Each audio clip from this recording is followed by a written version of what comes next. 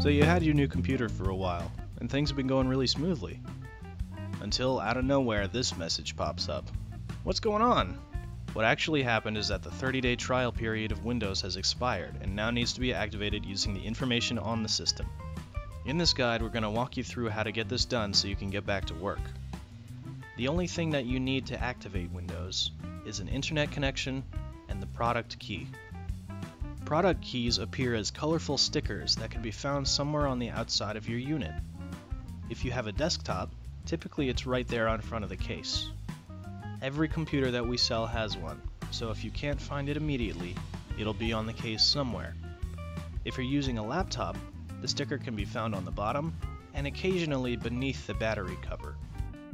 We'll need the 25-digit code on the sticker, so it's always a good idea to take a nice clear picture with your phone so you don't have to keep going back to it. No matter how the messages come to you, you'll always end up at the same activation screen. If you don't want to wait for an activation prompt, you can always use the method that I'm about to demonstrate.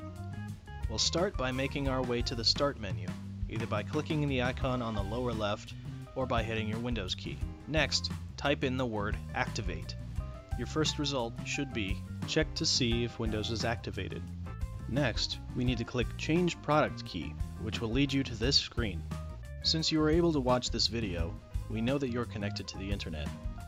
So the only step left for you to do is enter your 25-digit product key. Consulting the picture that you took with your phone, enter your 25-digit product key. Remember that some letters and numbers can look alike. It's for this reason that the letter O and the number 0 are not used in product keys. Other extremely common number mix-ups include the letter B and the number 8, and the letter G and the number 6. Remember to leave your caps lock key off for this procedure. After correctly entering your product key, you'll be brought to this next screen confirming your activation.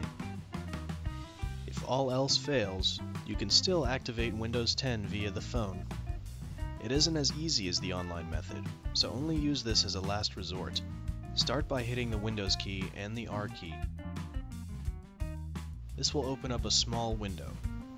In the prompt, type SLUI space 4 and hit enter. This will open the Activate by Phone window the quickest way. After selecting your country, you'll see the number to call. On the line, you'll receive instructions to enter these 9 blocks of numbers. When they're entered in, you will have to enter 8 blocks of numbers given to you by the automated phone system. When all the info is entered in, you should be able to activate Windows. All that's left to do is hit Next and voila! Now Windows is activated and you won't receive any more annoying reminders. Good job! Remember that if you did everything in this video correctly and you're still having problems, you can always get a hold of us and we're always ready to help. Thanks for watching, thanks for your patience, and happy computing.